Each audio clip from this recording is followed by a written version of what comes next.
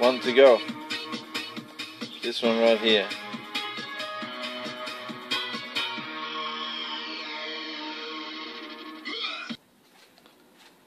Okay, team, you can see here, basically I've ground off all the studs, all the rivets. They're very, very smooth now. I still gotta go over it with a 240 grain sandpaper, but it's not proud any longer. It's nice and smooth, very, very smooth. But now I just gotta sand it back to the finish that I want, which is as smooth as I can get it. And then I still have to put the lanyard tube in there. I will do that tonight so that tomorrow I can sand it back and have it basically the same as the rivets. I will have it in place and I will glue it. I will glue it tonight, and then tomorrow I'll have it in place so I can grind it back and flush with the scales. It's a little bit. It's my first knife ever, so I'm expecting a few imperfections. This side here is not too bad.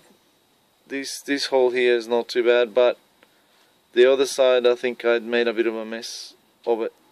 But and now this one is not focusing. So this side here is a bit of a mess. The other side is not too bad, but I'm hoping the epoxy will hide the imperfections. So that's what it looks like now. So almost finished. I just gotta finish off this couple of little things, and it'll be done. I'll show it to you in the sheath. Now it can sit in the sheath.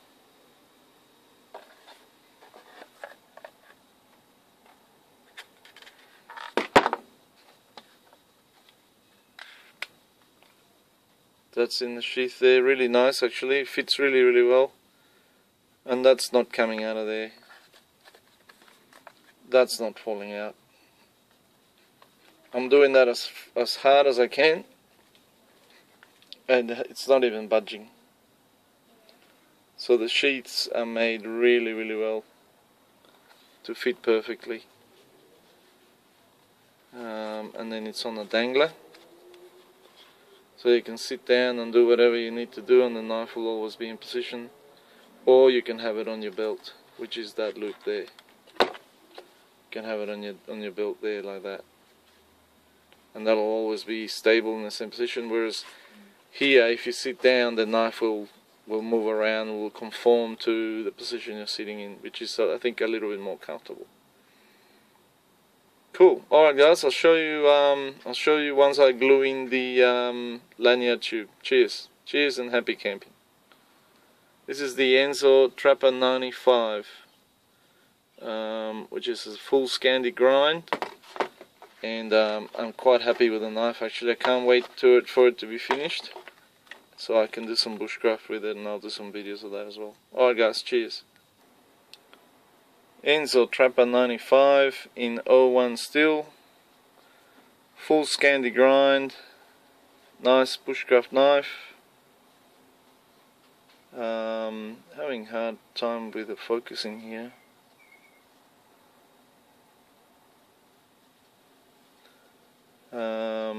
Micarta burgundy scales. Lanyard hole tube will be inserted tonight and glued in place, and hopefully ground off tomorrow. And the last bit of sanding will be accomplished tomorrow as well. Hopefully I'll have it all done by tomorrow hour. So yeah, looking forward to putting this baby through its paces. Enzo Trapper 95 kit. Cheers guys. Okay guys, here's the lanyard tube I was telling you about. That's got to be glued in place in there. Basically, once it's glued in place, Tomorrow it'll be ground off and then leveled with the rivet, and then epoxy all around it. Hopefully will hide the imperfections in the lanyard hole. So we'll just see how we go with it. Okay, just mixing the epoxy here. Araldite 2-part epoxy, and just gonna put some on the lanyard tube. The tube has got plenty of areas where the epoxy will adhere to. So here goes nothing. I might put a little bit in here just to push it through.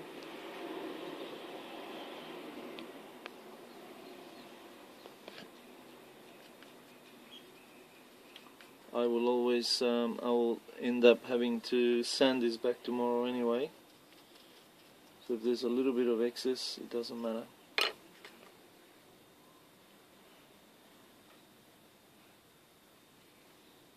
Filming, Poochie? Thank you, darling. You're such a great helper. Thank you so much. You're welcome. Okay, so that's got in. It's gone in successfully. All this excess we can just take off.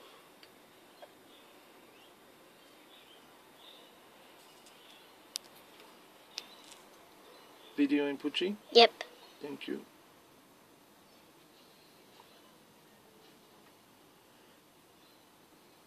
Okay, so now that's in place. I will just leave these resting. I'll just leave it here. Okay guys, continuing with the Enzo Trapper 95.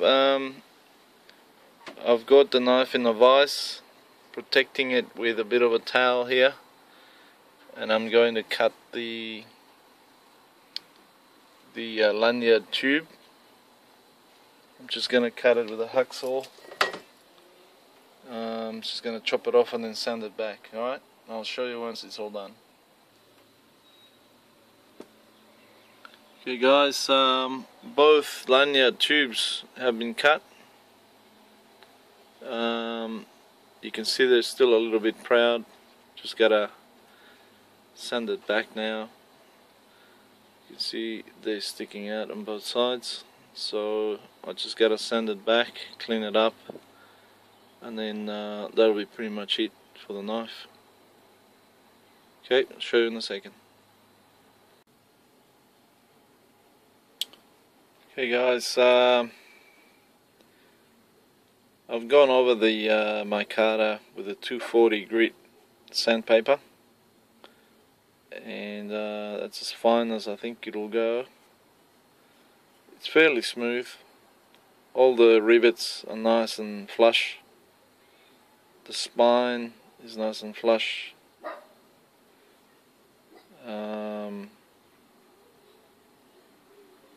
The belly of the handle is nice and flush. So I don't think I need to do much more other than clean it up and lacquer it.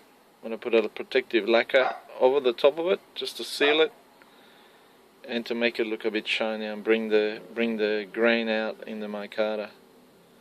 So it'll look just for visual effect. Micarta basically is waterproof, indestructible. It's just for looks. And then I'll make a lanyard for it, and I'll show you the finished product next week sometime. Probably next weekend. At this stage it's Sunday night tonight.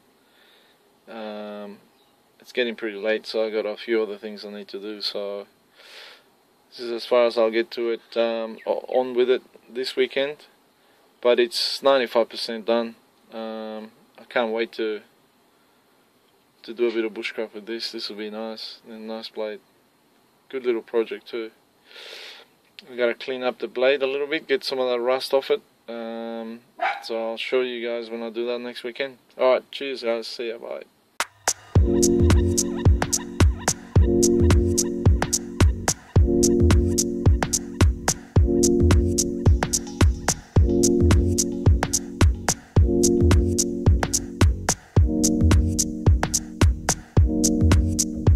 The cuckoo, she's a funny bird, singing as she flies. The cuckoo, she's a merry